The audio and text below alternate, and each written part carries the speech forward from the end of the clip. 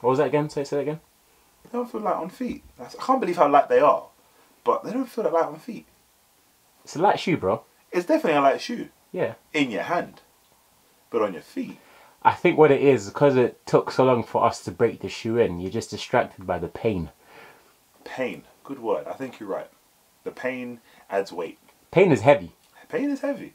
Like fear. Yo, what's up YouTube? This is PureKicks, back with another comparison video, and today we're talking about the Curry 4 versus the Dame 4.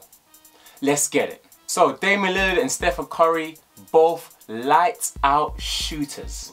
Lights out. I ain't trying to guard neither of them, bro. Yeah, they can't have the ball. On the court, toe to toe, I don't know who's gonna win because they're both incredible basketball. If it's a one-on-one thing, who knows? But today we're in the studio talking about their shoes, and we're gonna find out which shoe is better.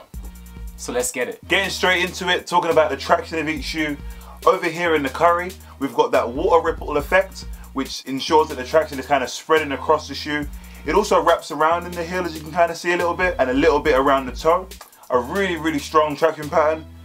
One of the best we've had in a very long time. Truly amazing traction over here, truly amazing. Over here on the Dame 4, what we had is the Shark Girls traction pattern I've spoken about many times, with these slits in between the grooves. It's a traction pattern that required some breaking time, but once it broke in, it bit the floor fantastically well. Was it as good as the Curry 4? Not even close. Not even close. The Dame 4 traction is very, very good. Curry 4 traction is just transcendent. It is fantastic traction. Super, super amazing traction. Great traction. A sublime traction. Fantastically amazing. Moving on up to the midsole cushion of the Dame 4, what we have is bounce. Bounce is amazing. Not as great as boost, but it's definitely up there. One of the best foams that I've played in.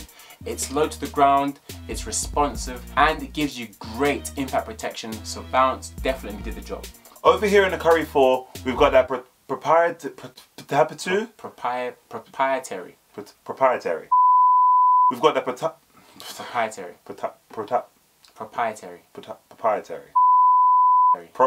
I'm not gonna say it like that, but we'll say it. We've got the no, I had it first time. Alright. Too long.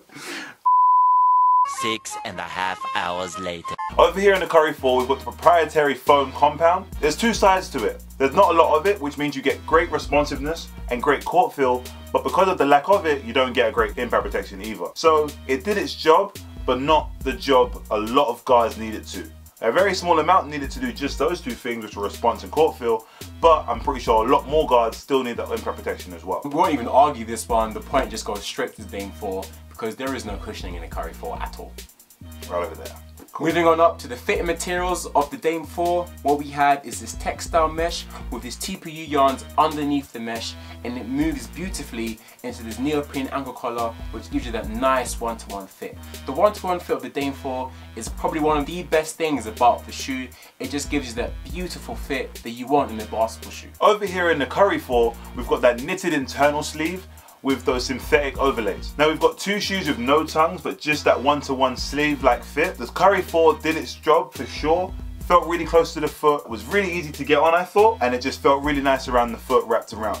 The knits did its thing, and then you got that extra durable overlay, which helped with the fit. I think the point just goes straight to the Dame 4. The Curry 4 required a bit too much breaking time for my liking, so It does require a lot of patience, because it is a brick on your foot out the box. But once it breaks in, it's a nice shoe. But the point just goes to the Dame 4, because the one-to-one fit in this shoe is just incredible. Completely agree. So moving swiftly on into the support of the shoe.